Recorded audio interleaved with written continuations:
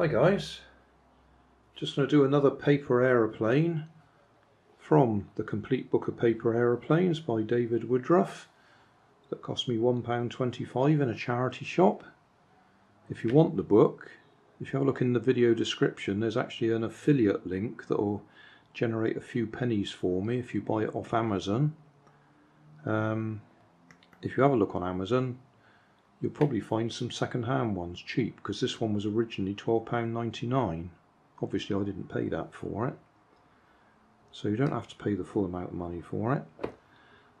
Normally I don't rip the page out.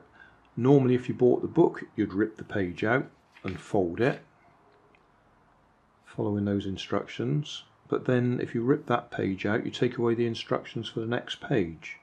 So you could start from the back and work forwards. That means you'd always have the instructions. Or you could photocopy it. Or you could do what I normally do, which is measure it. And if I measure it in centimetres and then transfer it to a piece of A4 paper, 1 centimetre on there, if I use ½ an inch on there, it works out right. But today, as you can see, I've already started. I'm going to trace it instead. So I've made the markings on it and I'm just drawing them in.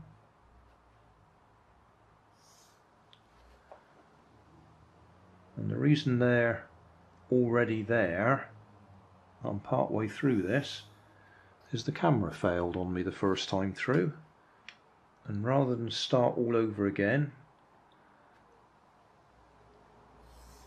I'm carrying on from where the camera failed.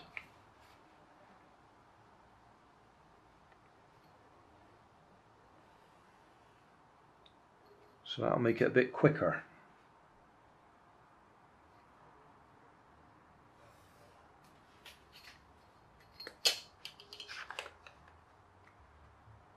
If this particular aircraft looks familiar, that's because I've actually done several of similar ones already. And there's another one. There's another one. They seem to quite like that design in here. And they just sort of changed the colour scheme a bit and it looks different. But it's a similar aircraft each time.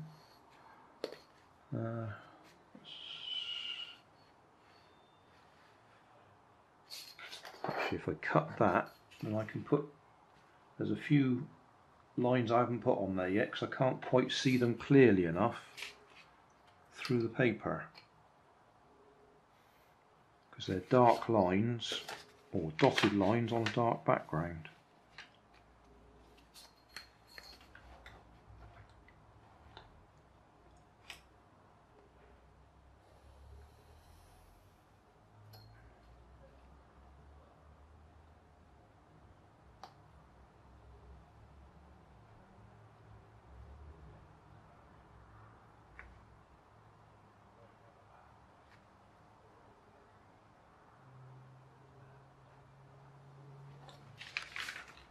Right.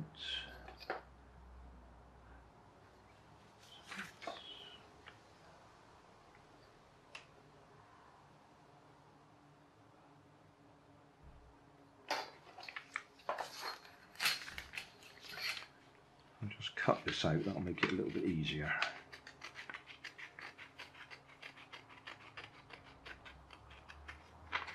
In the good old days, before you had photocopiers, this is the way you'd have done it. You'd have traced it. Although you'd probably have used wax tracing paper. I remember using that all those years ago. You could see through it easily to copy things.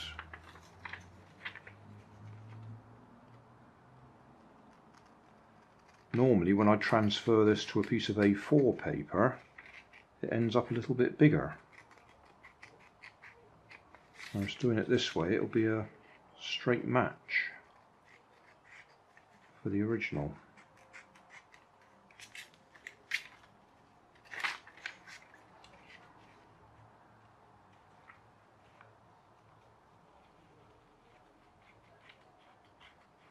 I don't like these designs because they haven't got a proper fuselage or body to get hold of. Well, actually, I haven't said that, this one does. A lot of them you have to hold by the tail and throw, but this one, yeah, this one does have one. Oh, I take that back, we'll find out in a minute. Let's see if it actually works the way I like it. Right, that one's there.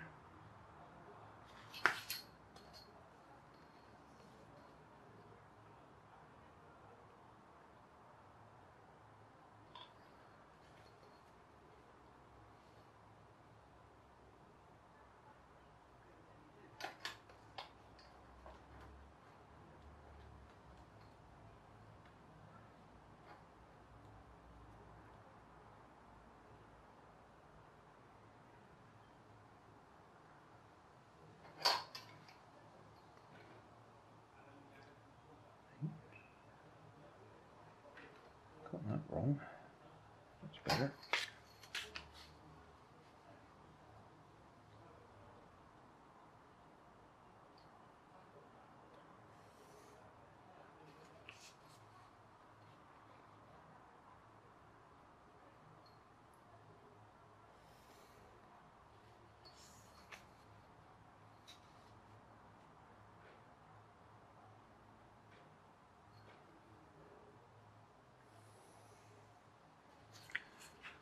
Right, let's follow the instructions. So we fold this in.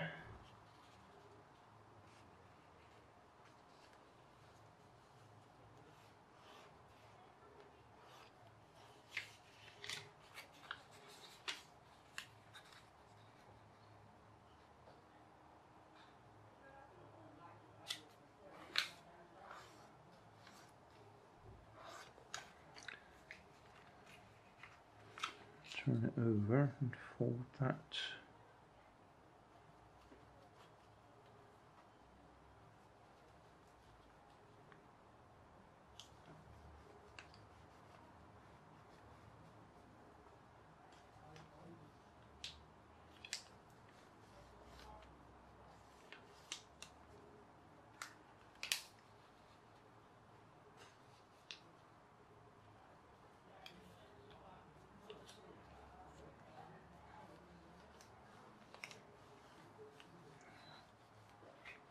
Okay, or is that one more time? That is one more time, isn't it?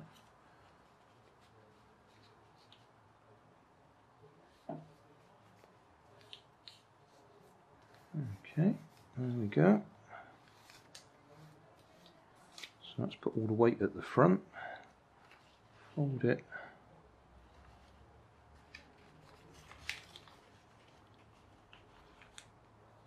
So those are equal.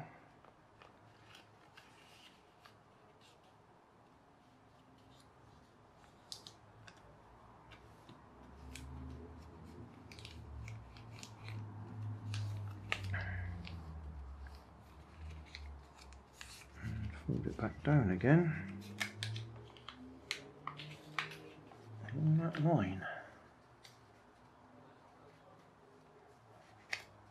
Oh, a bit.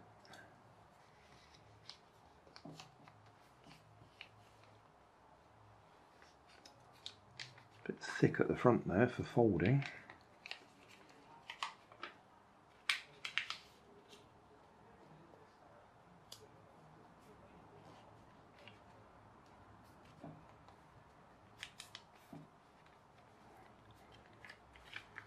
And there we are. That's our Buzzard glider. Let's see if it flies now. Take-off tip. If necessary, curve up the rear edges of the wings and tail between thumb and finger to achieve a smooth glide. That means like that.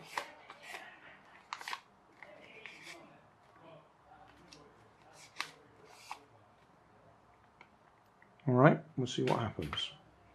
I just gave it a little test flight straight away and that was hopelessly tail heavy. I'm going to have to add some weight at the front, I think.